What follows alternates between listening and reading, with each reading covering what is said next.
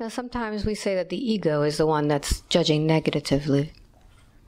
What would you like to say about that? That is probably the source of it, but the ego is an important part of all this journey here on the earth. Mm-hmm. Explain a little bit about the ego. Yeah. The ego is really important. I know you are. The ego's sitting over there going, yeah. But it's, what are you going to let control you? You're in control, not your ego. Mm-hmm. So, if you want your ego to be in control, you'll experience that.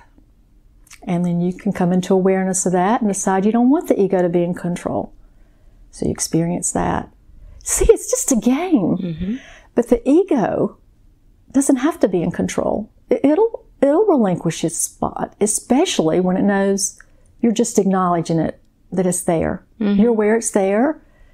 And sometimes it does some pretty good things, so cool things for you. What kind of things does the ego do for you that help you out?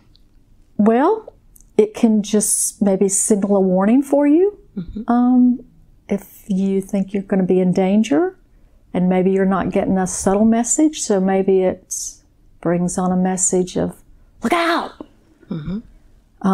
And it, at first glance, it's fear, and it is, but then as you can look at that and experience that and decide, well, I don't need to react in fear. Mm-hmm. Or maybe you go ahead with the fear. Again, it's just a game. It's a game. We're all playing it, and we all play it really well here on the earth. This is a great, great board game. Mm-hmm. It really is, but this is what it's meant to be. Mm-hmm. Now, I know that at this time, things are changing a lot. We've been told that this earth is ascending. Things are changing. What do you have to say to Cathy today about the changes that are happening? You are ascending. Everyone can ascend mm-hmm. as they choose. The ascension is not a physical ascension, but if that's what you believe, there you are. Mm-hmm. This is your choice. But the ascension, in the larger perspective, is each one ascending in their own time, in their own way. Here's a good example. And we love the example you gave Cathy before because she can relate to this. Mm-hmm. You know, you go in, you plant the garden. You till up the soil first, you prepare it, and you go in and you decide what you want to plant. And everything ripens and is harvested at different times. All these different fruits and vegetables, the trees, would represent the different people. And some seeds were planted different times than others. And so there's going to be a harvest at different times for different people. Even within, for example, Cathy will relate to this, they have a row of blackberries. And they're all blackberries, and they're all the same variety of blackberry. They all come in at different times. And you're not going to go in and harvest one that's red. You're going to wait till it gets to the peak of plumpness. And she goes up and she looks and she eyeballs that blackberry because she knows the best time to pick it is right when those little nodules are plump, but not when the bugs have gotten on them and started eating away at them. There could even be a bug on there, but it hasn't started eating away at it. But that's the time to harvest it. There might be one right beside of it that's not ready. It has not come into its own. It's not ready. She would have dreamed of picking and eating that blackberry. So the ascension is like a harvest. So in its time, when it's ready, it will happen. And so we, and you, and all of us can focus our attention on becoming the best, ripest blackberry we can be. And when it's time for us to be harvested, picked at perfection. And by the way, you need to eat them right when you pick them. That's when they're the best. Cathy knows that.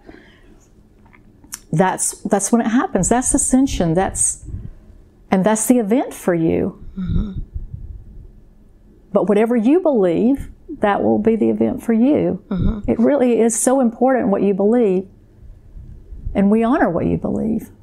We work with what you believe. So everybody has a different idea of what the event is, of what this harvest is. Is there one event? Yes, for each person, there's one event for that person.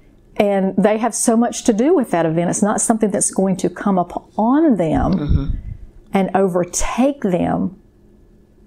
They will be ready for whatever event comes to them. There are no words much more for this, because it is not a scary thing. There is no fear in this at all. But it will be noticed. You will notice it within yourself. You will feel something different. But it is, we just want to say to everyone, it's no fear. No fear. And Cathy doesn't fear about this either. She's read the book of Revelation multiple times, and this event is likened unto it by some, but there's no fear in it. There's just love. That's what revelation actually means. It's revealed. Something gets revealed to you. You ascend. When that revelation comes to you, you ascend. And it's simple, and yet it's not simple. I really don't have some words for all that it is. It's rich. It's much deeper than even what I've just described, but it's rich, very rich. So in describing the blackberries, is there a physical event that we're picked off the branch?